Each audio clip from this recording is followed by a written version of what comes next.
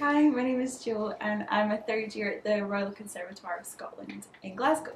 I'm here doing an internship at Scenic Art Studios, which is a work placement that I've been doing through my university to get credits. So I've been here learning about how the guys paint cloths and the processes that takes. I would find the shadow first. Okay.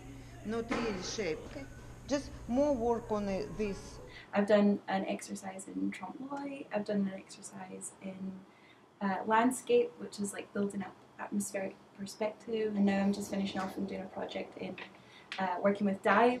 Yeah, it's been really interesting and just good to be around and watch and see what everyone else is doing, because these guys are like the best of the best, so it's just really cool to just be witness to it and be in the same room as all these amazing cloths that are getting painted.